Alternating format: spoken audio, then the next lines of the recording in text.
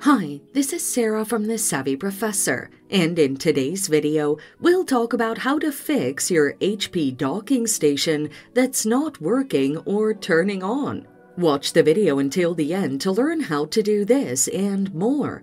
The following are some of the reasons why your HP docking station isn't working or turning on.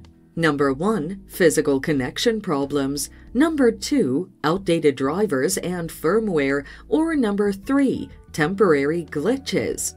Here's how to fix the issues. Check the physical connections. First, ensure that your docking station is firmly connected to the power source and your laptop. Proceed to examine the cables for visible wear or damage. If there are any damaged cables, get new ones. Update the drivers. If the docking station drivers are outdated, your docking station may fail to work or turn on. To fix this, launch your browser and go to support.hp.com. The link is in the description.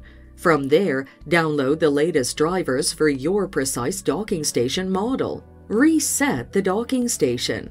To do this, disconnect your HP docking station from the power outlet and computer. Then, find and hold down the power button of your HP docking station for a few seconds.